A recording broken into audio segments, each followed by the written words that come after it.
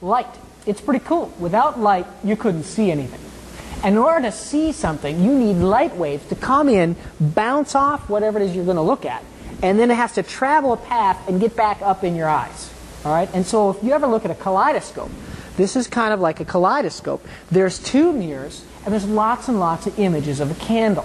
All right? Well, each image of a candle is just another path that light can take to bounce off the candle and back into your eyes. And I can prove that to you by showing you with a laser pointer what the route that the light can take, what the route is that light can take. So we've dimmed the lights, you can see the effect a little bit better. If I shine a laser pointer at the candle, it glows. But I can also shine the laser pointer at any other image of the candle over on the left side. I can point the laser pointer at the image on the right side. I could point the laser pointer at one of the back left images if I can aim it just right here. I'm having problems aiming. Let's try that again. Oh, down over there we go. I can aim. I can hit it from back, and no matter what path I shine the laser pointer, as long as I'm pointing to the candle or an image of the candle, I light the candle up. Why? Because I'm always tracing one of those paths of light from the candle to my eye. I'm just tracing it in reverse with the laser pointer. Stolen the camera from the hands of the cameraman because I got to take a picture of myself in the mirror here. What we've got is we've got a three-sided mirror, right? Actually, it's just two-sided, and but it's at right angles. And the cool thing is if I spin this table here, right? If I spin this around, the mirrors move, but you can see that my reflection back in the back does not move. That is pretty cool. All right. So the really cool thing about that is if you build one of these reflectors with 3 mirrors, not just 2, no matter what direction light comes in, it will always bounce around and come back parallel to where it came from. So you can send light in and it always comes back to you. And that is useful for taillight reflectors on cars.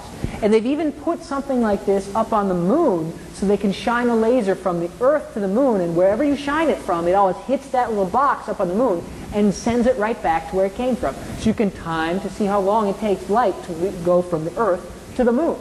Pretty spiffy. I have a lit candle right here, but I don't really. All right, watch this while I pour water into the beaker. It still looks lit. How did I do it? Well, if we zoom back, you can see that there is actually a candle in front.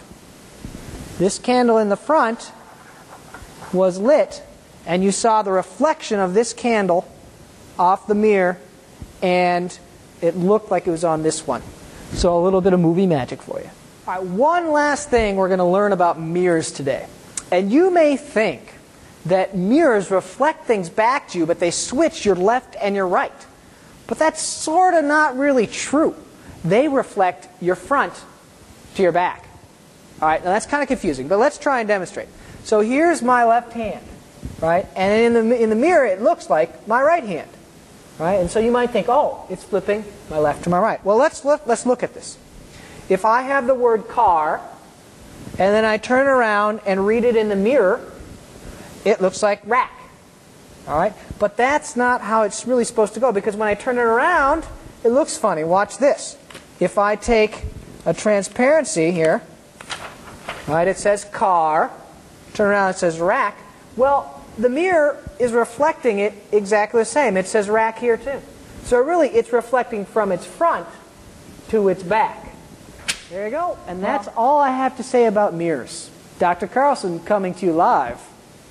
Or am I?